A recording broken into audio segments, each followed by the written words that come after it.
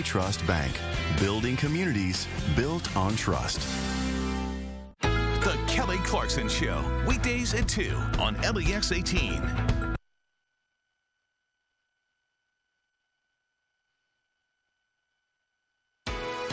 Good morning. It's Monday. Our top story, concern for the safety of law enforcement. Yeah, it's all in the wake of that Mar-a-Lago search 1 week ago. It's August 15th. This is today.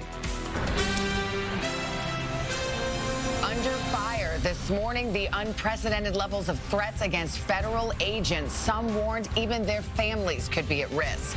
This kind of rhetoric is very dangerous to our country. Security ramped up at federal buildings from coast to coast. And at Mar-a-Lago, the top secret documents seized, and the lawmakers on both sides now demanding to know why they were there.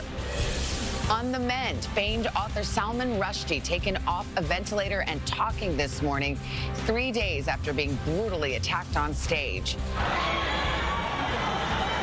What his son is saying about his road to recovery and what we're learning about his attacker straight ahead.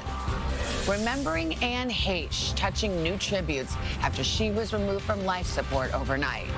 Afghanistan, 1 year later, our eye-opening look at life there under Taliban rule after the last American troops left, and the major questions this morning about U.S. security just ahead. All that plus taking off, the dramatic rise in travel insurance sales and claims during a summer of airline chaos. So is it worth it? And all not in a day's work, the new office movement that finds employees, many of them younger, saying no to the hustle and bustle. Not doing the job of 2 to 3 people, you know, stuff like that.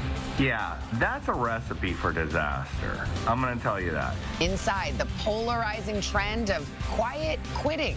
Today, Monday, August 15th, 2022. From NBC News, this is Today with Savannah Guthrie and Hoda Kotb, live from Studio 1A in Rockefeller Plaza.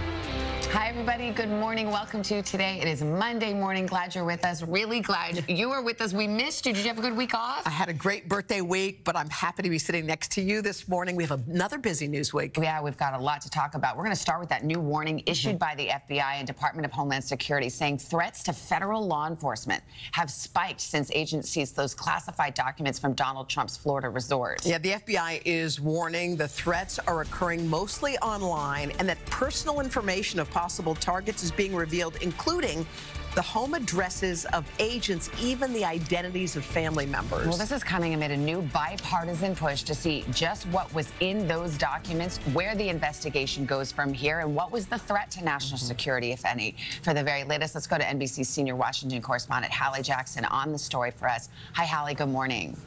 Hi, good morning, Hoda